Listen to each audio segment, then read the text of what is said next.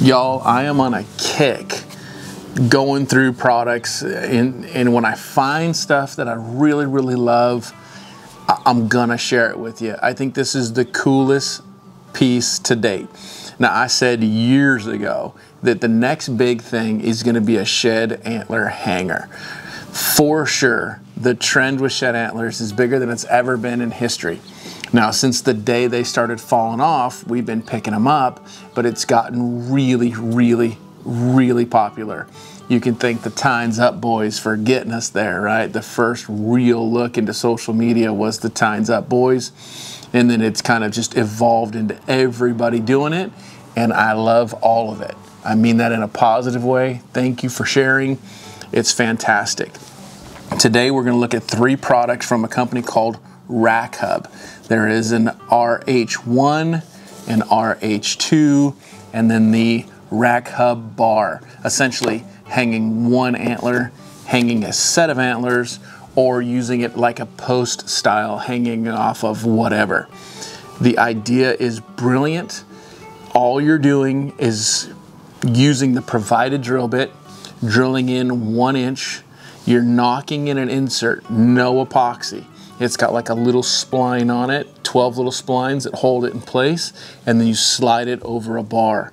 I'm gonna show you how to do one, and then we're just gonna get real creative with it and see if we can't just respect these sheds the way they should be.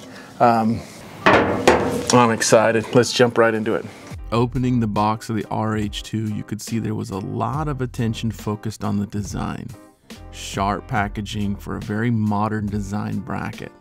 The ball joint style is very unique, where you can move and adjust the antler in any position. It's what makes this bracket so versatile.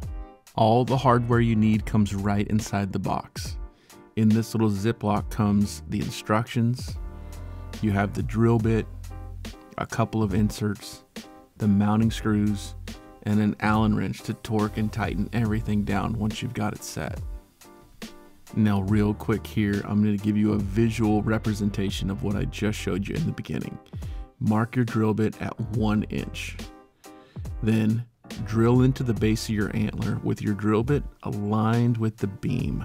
You can see here, if you just line up that base and you start screwing like you're going to run right down the center of the beam, that's the spot. Just run that drill bit right till it hits the edge of that tape and you're done. From here, you're going to square up your insert right in the middle of that hole and then just tamp it in place. It helps to have a soft-faced hammer here. Yes, you can use a steel hammer, but because this is an aluminum insert, you don't want to crush it.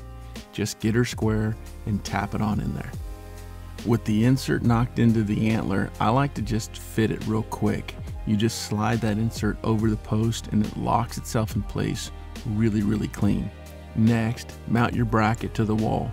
Here I'm just using an outside covered shed just to give it a kind of a cool look. With everything secure, just slide the antler right over the post and adjust it however you want. Now, I know I've already said it, but the versatility of this bracket is in all the adjustment. Once you got it where you want it, take that Allen wrench and torque it on the bottom, stand back and enjoy it. This thing is so cool, and I'm so excited about it. I love to be talking about this bracket. So the RH2, it'll accommodate 2 antlers. RH1, 1 antler, and the bar is designed to drill into something and make it as a different style. Instead of having the mounting bracket, you just have a post that you can drill into whatever. So this style would normally accommodate like a match set of shads. It's a big old whitetail set right there that would go on there. But I have a fantastic mule deer that I have 2 left sides off of.